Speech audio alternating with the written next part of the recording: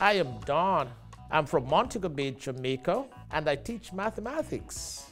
You need to come to Montego Bay because there you're going to enjoy nice food. Everything is at your disposal. And of course, don't leave out the nice sunshine. Thank you very much. In the year 2000, I was right here studying at Western Carolina University. So I would like to come back and give something to North Carolina. And as a teacher, we have to be exposed to different cultures. You know, technology can be limited in the classrooms in Jamaica. But you come here, all the classrooms, they have smart boards and projectors. So the technology aspect is one of the major differences. Of course, when you're dealing with the students though, it's just the same here. You just have to show them that you care and you can reach them. So I make sure that I go to the sporting events with them, and they just love to see a teacher there watching them play. When I see them in the hallway, I teach them some patois, and it's so nice to hear some of the students say, "Me go and yam up my food now, me and yam up my food, man."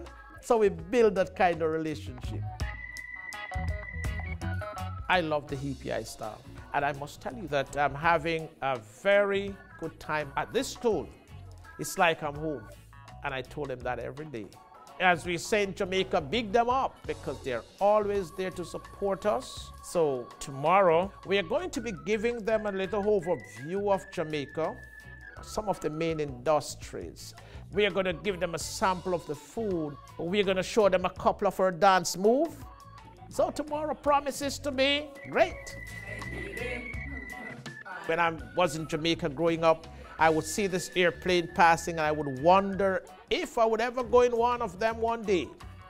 And all this technology has actually brought the countries together as one global community. And we're having people visiting different countries more. They're going to do some things different from us. We want to show respect, we want to maintain the love and the unity. So that's why it's so good that we understand and exchange cultures.